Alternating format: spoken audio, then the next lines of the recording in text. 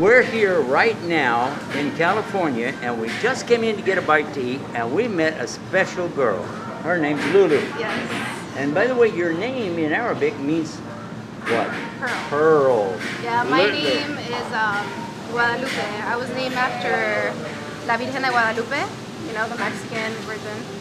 But yeah, I just chose Lulu because, I don't know. And what's really nice, in Arabic, Lulu is something very precious that you should take care of.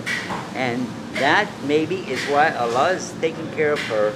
And let her see some of our videos. Yeah. And then she became a Muslim.